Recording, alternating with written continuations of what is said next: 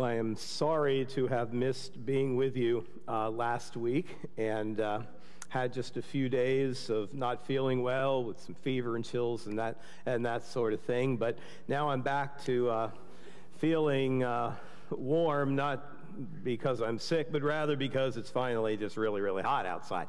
But I'm thankful, Tim. Thank you, Tim, for filling in for me last week.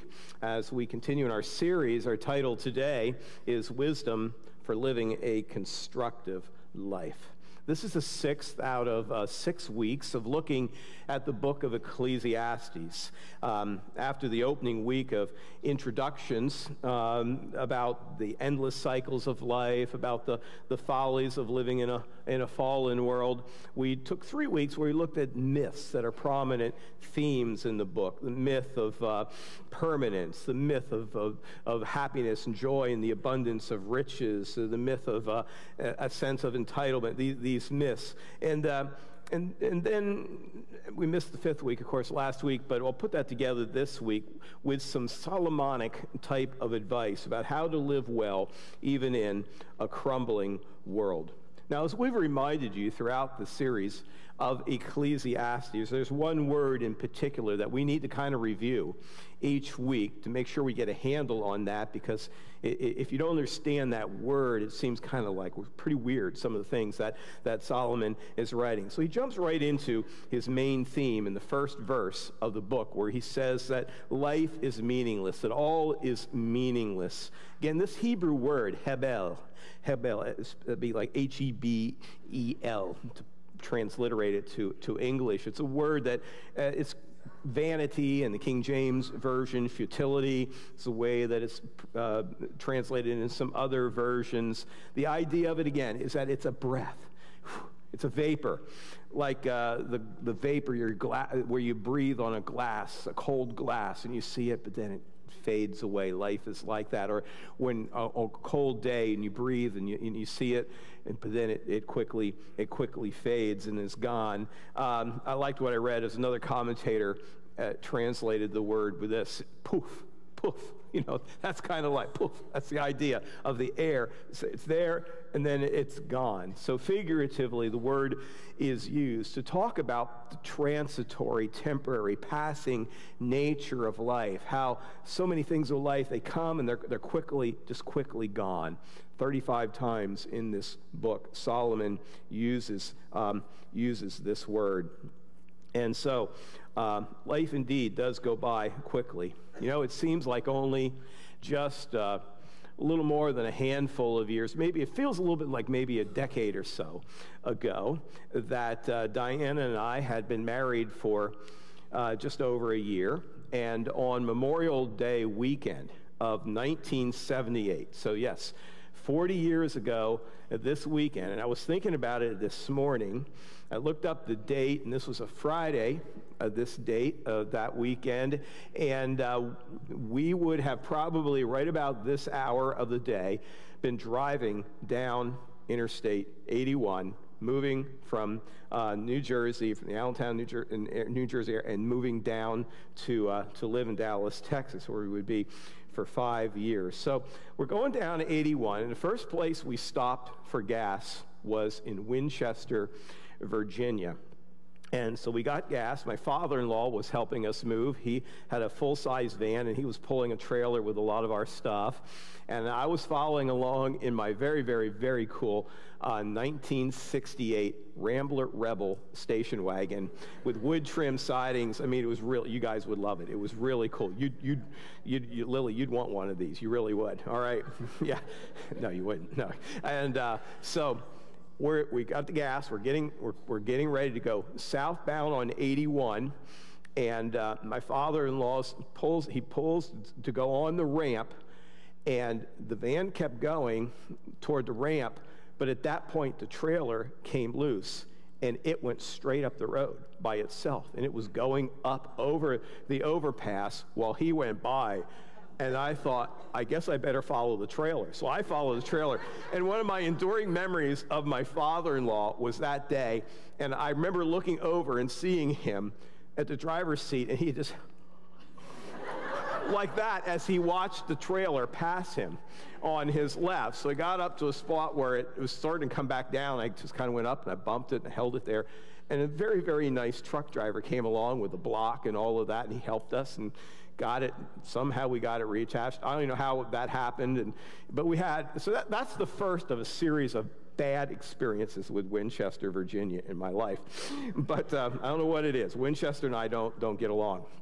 But we had flat tires. We had all these different experiences, but finally we got to Dallas, and I remember pulling into Dallas and stopping, and I just burst into tears. I was so nervous about the whole moving experience. It had been such an ordeal. That's 40 years ago. And now 4 decades later, after 38 years of completely uninterrupted pastoral staff ministry in 3 churches, 5 sons, 3.9 daughters-in-law, it'll be 4 in a month, 10 grandchildren, 3 houses built and owned, and probably about 20 cars, we can still say that we are in the land of the living.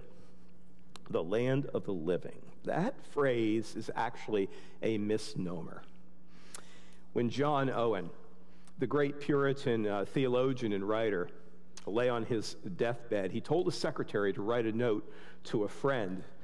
And he started out by saying, I am still in the land of the living, but then he stopped. And he said, change that and say, I am yet in the land of the dying, but I hope soon to be in the land of the living.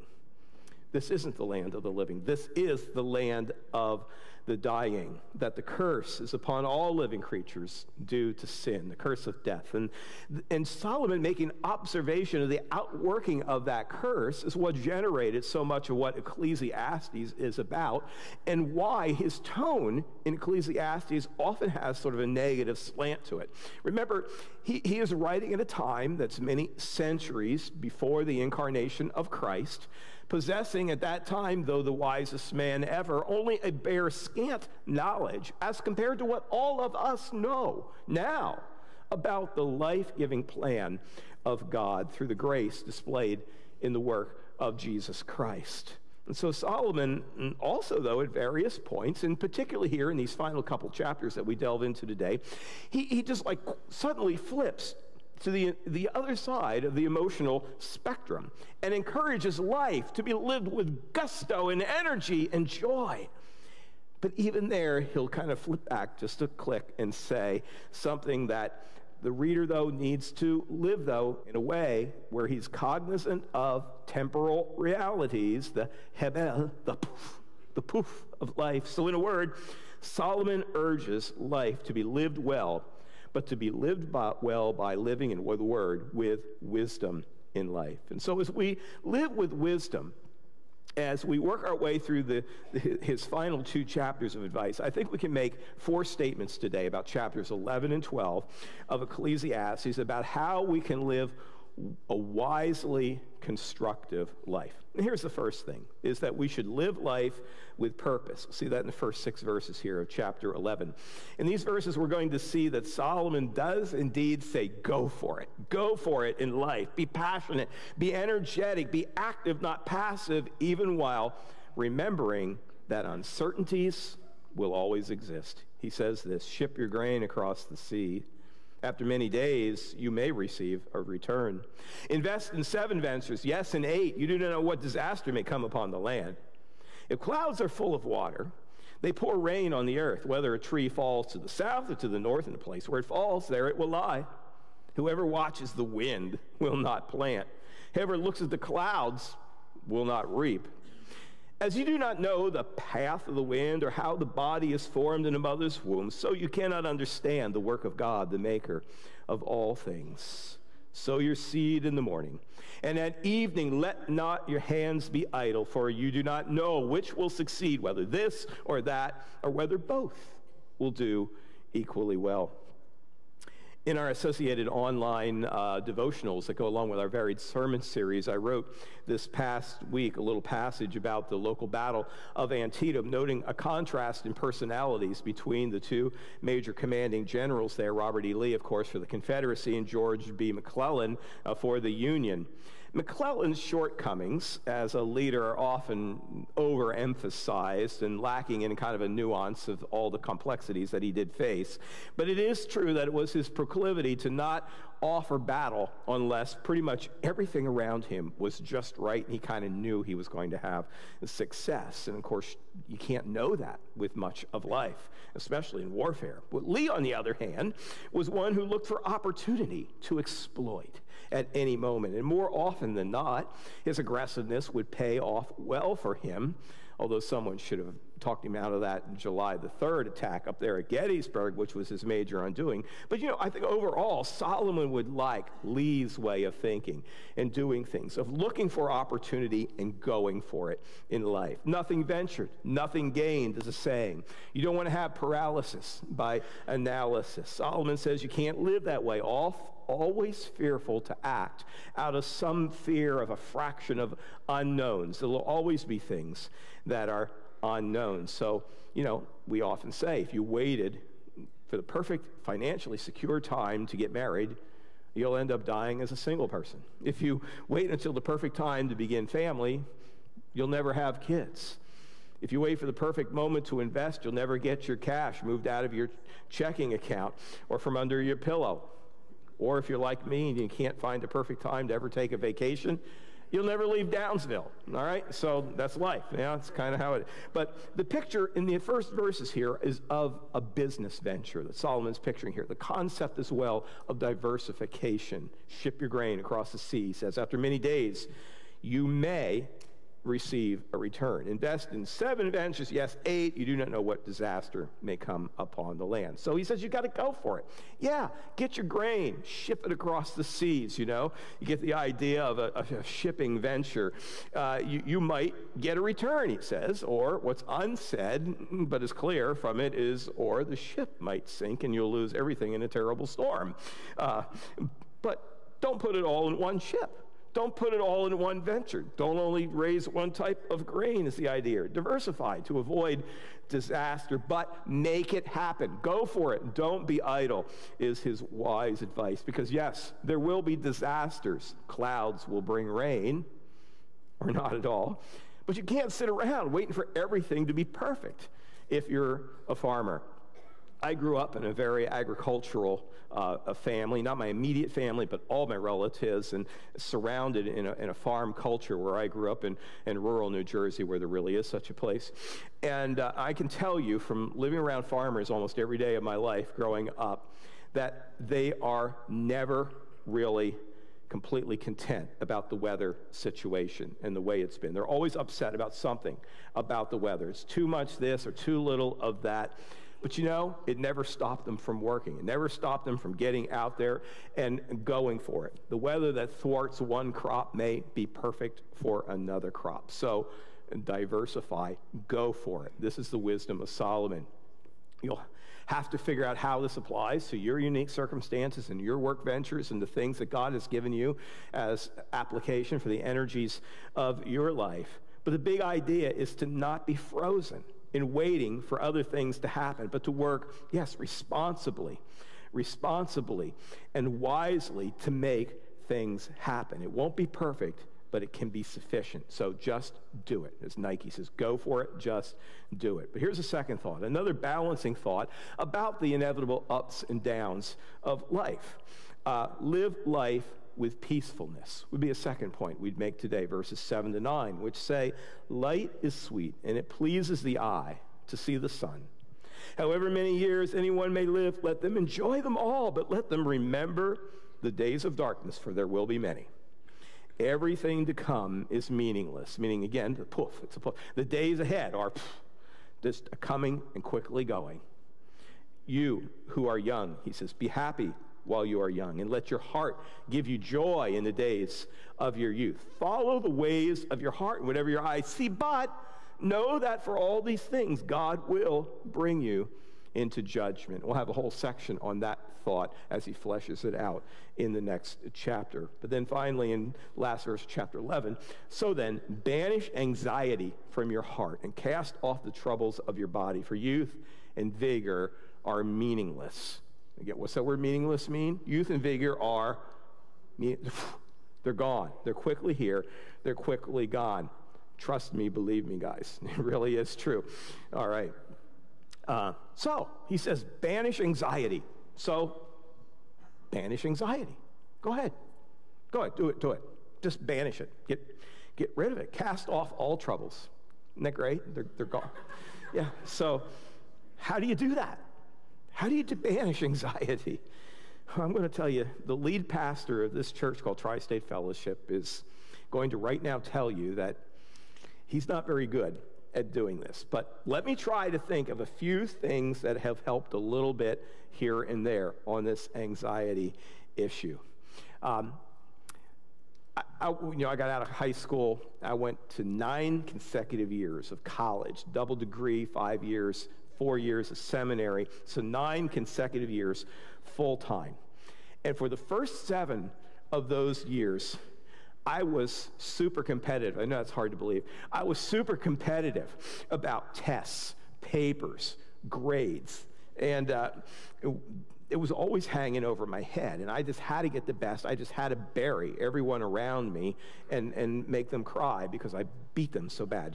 That's the way I went at it. I would get all the information on the syllabi of the classes, and I'd lay it all out, and I'd make these giant charts, and I'd plan when I was going to do things. But all of that macro planning kind of stuff was a good preparation for life and work and all the other things that would come in life. But sometimes all the preparation in the world would not work for a specific test. And that's because, apologies to Nancy Thorpe and other professors in the room, professors are calibration idiots. I'm sorry, they just are. They're so smart, they're so brilliant that they no longer understand and know what people many years younger than them who are just starting out, they don't know what others don't know. And they don't know how to put a test together sometimes. And so you get these crazy tests that didn't make any, how would you possibly answer that? And you'd come out and you think, oh my, I was doing well in this class, but now it's a disaster. So you start asking around other students, what did you think? What did you think? And so what this taught me, not only what I'm going to say, but it also taught me the real goal was to beat the other students, okay? Not the prof, but anyhow. But what it told me is that there were going to be bad days beyond one's control. Not everything was going to be right. As he says here in the text, remember the days of darkness, for there will be many of them. All you can do is your best, but you can do that. And you should do that and do your best. And so I learned after 7 of those 9 years that what I needed to do to cast anxiety away was to be responsible and do what I could do. And beyond that, I wasn't going to worry about it. And I stopped worrying about grades, about whether I beat everybody else in the class, whether the grades were good, better, or best. And that really did. It really did help. Well, the principle here is to, yes, be responsible, work hard at the energies and things that God has given you, the things that he's put in your path, do what's appropriate and right and just, and leave the results, the rest of it, with God. And it has a way of tending to work out over time when you do that. So this whole section of peacefulness, I would put it this way in our modern language. Sometimes it is what it is. It is what it is. Solomon didn't say that, but he wishes now that he did, because he would have liked that line. So be at peace with life in a world that's not always fair, that's far from perfect. Bad days in this world are not going to be rare. Sue Goldman, isn't that right? Bad days. If you check with Sue, she had a bad day yesterday with cars and stuff. It's not going to be rare. Bad days are going to happen. Forrest Gump said something about how some stuff happens or whatever, something like that, as I recall. But, what you do what is right. You cast away anxiety about the rest of it. So live with purposefulness, with peacefulness as well. And then a third thing, live life with priorities. Turning over to chapter 12, the first 8 verses here.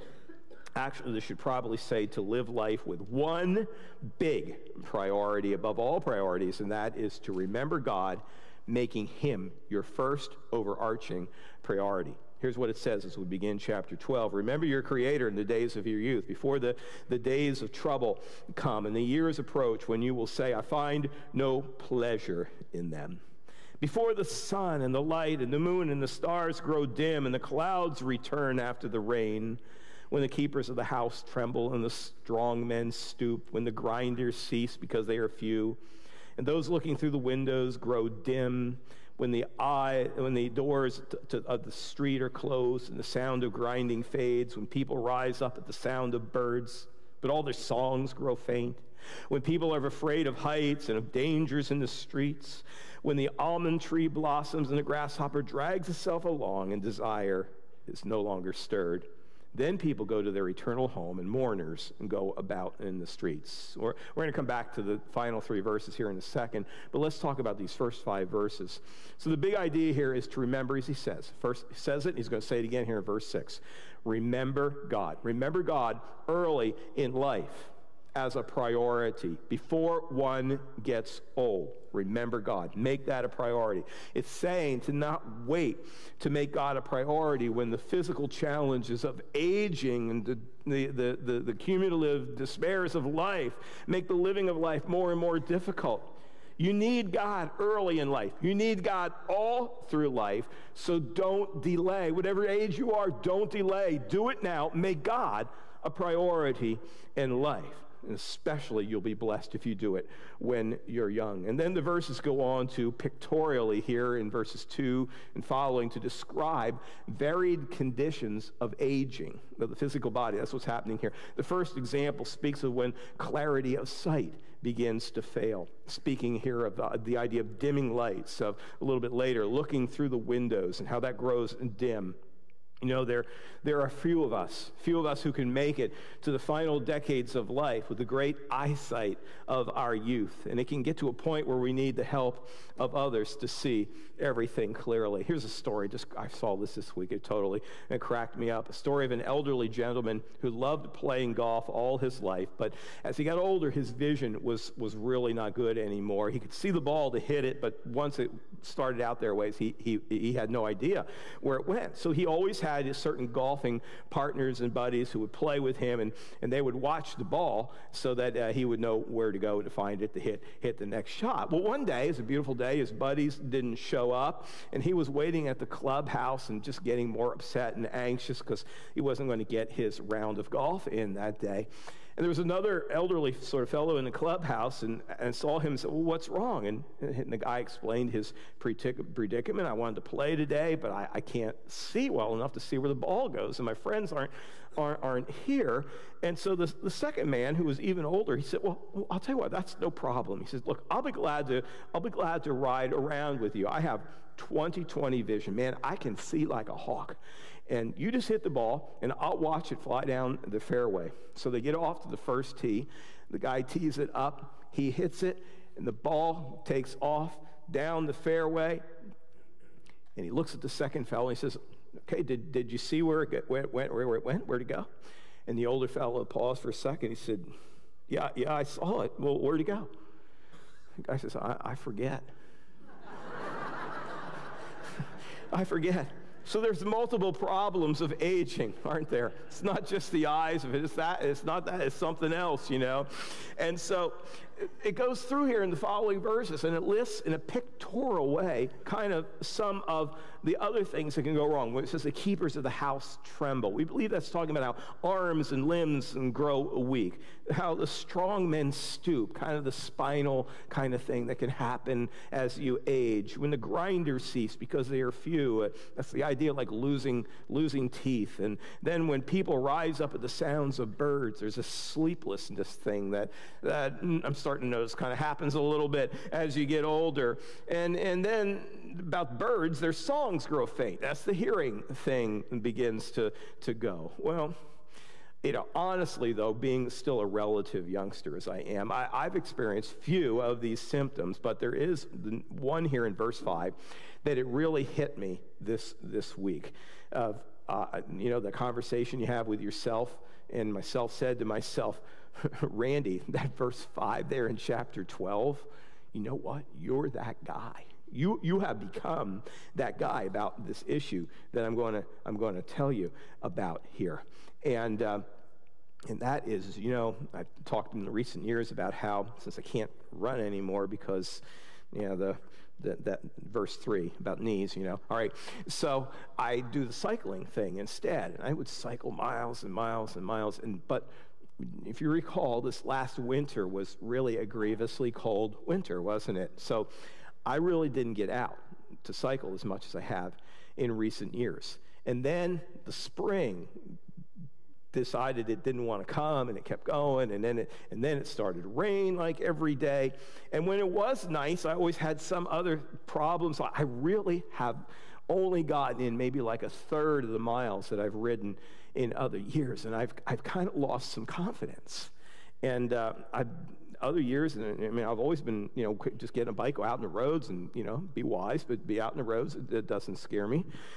But this year, I feel like I'm not in the same condition as I was other years. I'm a little worried about it, and I found myself hesitant to get back out on the road. So what riding I did was always on trails and things like that. And I'm thinking, I got to get over this. So I'm out riding the road. So I did a 17-mile loop. This was Thursday.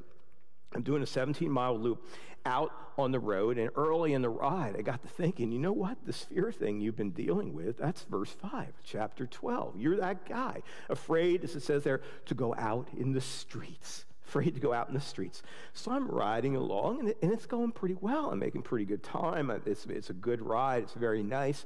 I'm heading back toward home. I'm like 14 miles into the ride, and it's kind of downhill to home. And I'm thinking, wow, I'm all right. Yeah, I'm all right. I'm not afraid to go out in the streets. Everything is great. Everything is cool. I no sooner had that conversation with myself, back to myself, when suddenly it's like, I felt like I was in the sand, and I looked down, and I had a Hebel situation with a back tire. Poof, okay, yeah, a flat tire. And I'm 2 miles from home. And I'm thinking, now how am I going to get home? I called Diana. She wasn't anywhere nearby. So I'm okay, I'm going to have to walk home, and that means walking down my narrow street. This is what my road looks like. It's a country road. There's no shoulder you can see. So I have 2 miles, so I'm walking there on the right, bike on to my left on the white line. I'm walking in the weeds, and then as I go a little further, next picture, I stepped on something. I literally stepped on the dumb thing, all right?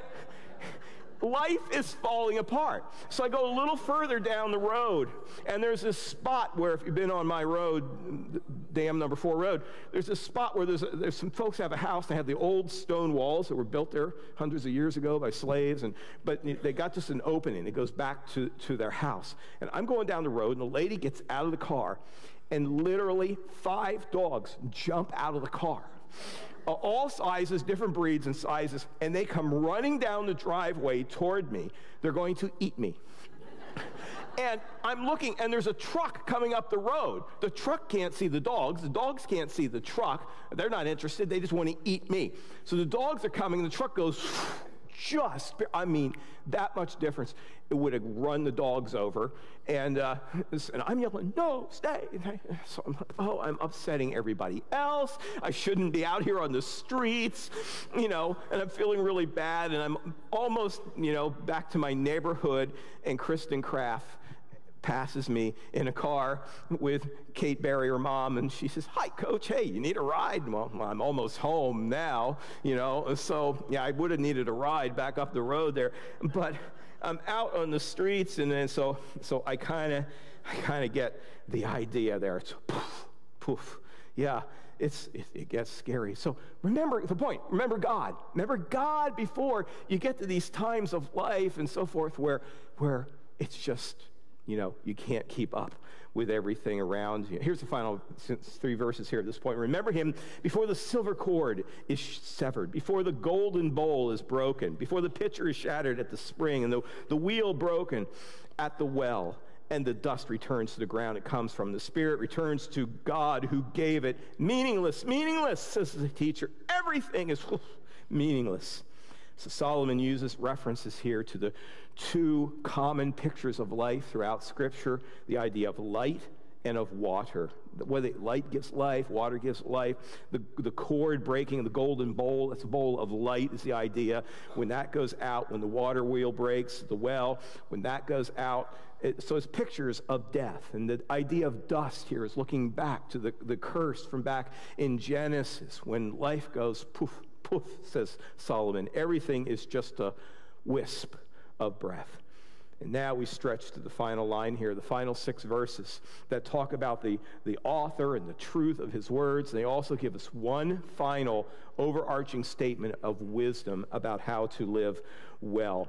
And the 4th point here is live life with perspective, verses 9 to 14. Not only was the teacher wise, but he imparted knowledge to the people. He pondered and searched out and set in order many proverbs. The teacher searched to find just the right words, and what he wrote was upright and true. So in this sort of final paragraph here, Solomon gives his process of using the gift of wisdom as the teacher with a goal of talking about the ups and downs of life and proverbial statements. Again, statements, when you understand proverbial statement, it's not, thus saith the Lord. It's kind of, this is what I observed.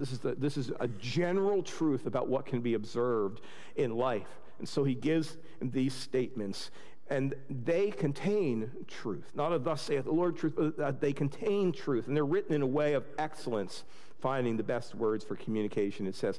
And then verse 18, the words of the wise are like goads. They're collected sayings like firmly embedded nails given by one shepherd. Be warned, my son, of anything in addition to them. Of making many books there is no end, and much study wearies the body. See, I needed this verse back when I was in school. But here's some words of wisdom from Solomon. He asserts that wise words hold life together in the same excellent way that well-embedded nails hold it together. The idea of goads, in the old, when you got the animal leading, the ox or whatever leading the cart, the goad is that stick that the farmer is using to prod the person along, to give direction. And that's what wise words are. That's what the Scripture words are. These words, it says, from one shepherd, that's speaking of the divine source of the one shepherd. These are wise words, and they are a prod for us, a goad, a directive for us in life. He says, but there's other shepherds out there for sure. There are many books out there of saying how to do this and how to do that, but ultimately there's a priority of one. Keep this perspective of one shepherd and divine source. And then the final words, when all has been heard, here is the conclusion of the matter. I like this when the guy brings it to one point.